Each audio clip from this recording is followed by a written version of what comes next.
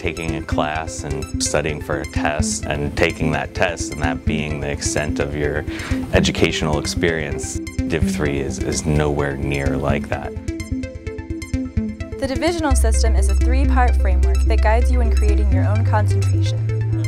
In Division I, the first year, you're introduced to various ways of thinking, learning, and knowing, building essential skills for research, discussion, and exploration.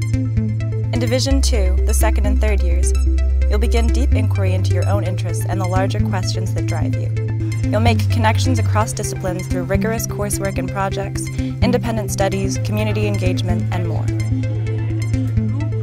Division III, the final year, culminates in a year-long project mirroring a master's thesis. You're asked to create new knowledge and better the communities around you.